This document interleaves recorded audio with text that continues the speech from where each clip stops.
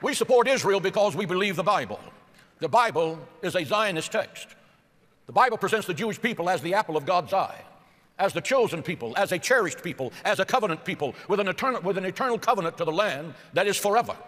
Ladies and gentlemen, it is a new day in the United States of America.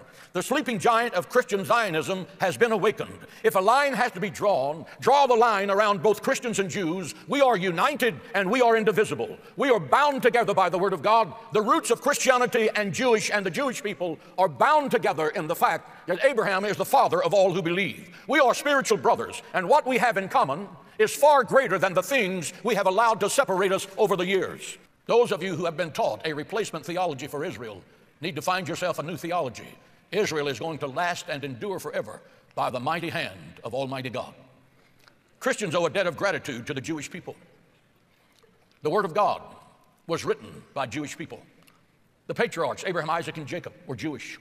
The prophets, Ezekiel, Daniel, Isaiah, Jeremiah, Zechariah, Amos, Hosea, Joel, Jewish. Not a Baptist in the bunch.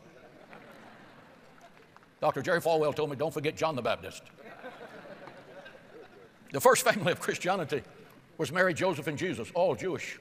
The apostles were Jewish. That's why Jesus said in John 4:22, salvation is of the Jews. What was he saying? He was saying that if you take away the Jewish contribution from Christianity, there would be no Christianity. Judaism does not need Christianity to explain its existence. But Christianity cannot explain its existence without Judaism. That's why it's called Judeo-Christianity. It's time for Christians really to stop praising the dead Jews of the past, which would be Abraham, Isaac, and Jacob, while avoiding the Jews that live across the street. That would be called anti-Semitism. And anti-Semitism is sin. And as good Baptists, you know all sin damns the soul.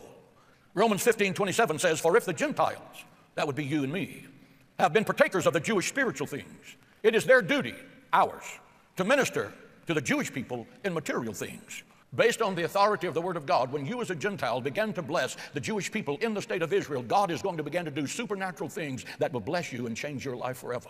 I want to say this very clearly. If America turns its back on Israel, God will turn his back on America.